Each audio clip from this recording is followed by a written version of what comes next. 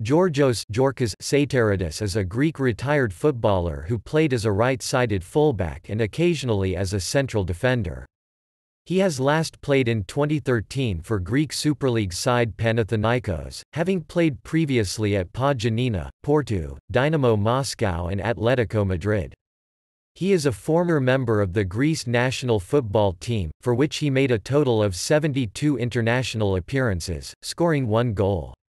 He was part of their team which won Euro 2004, for which he was voted into the team of the tournament. Giourkas means Georgos in the Pontic Greek dialect and is his grandfather's name.